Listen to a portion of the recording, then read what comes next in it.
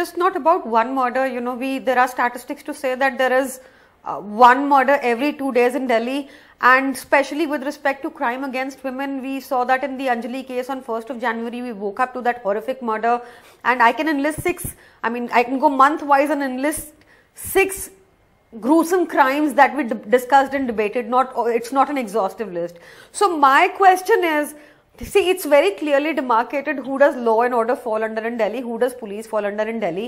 As far as Aam Aadmi Party is concerned, we have constantly working on ensuring safety for women, whether it was installation of more than 2 lakh streetlights, or whether it was installation of CCTVs, whether it was bus marshals in the buses, and we are ready to do more. We are constantly working in this.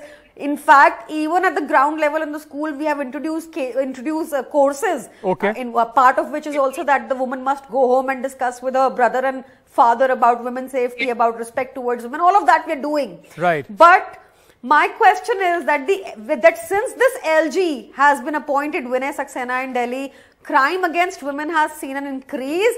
This LG is a person who is implicated in a case, not implicated, he's accused in a case of assault on a woman, which case is ongoing. Okay. And constantly there's a government we see that calls sanskari, balatkari, and we see that they shield the POXO accused. So, you know, my only simple, and we've constantly seen this, Ankit, that's known to everyone. Let's take a response. Constantly trying to come into our workspace. You are putting it on. I'm not done, please. 30 more seconds. 30 more seconds.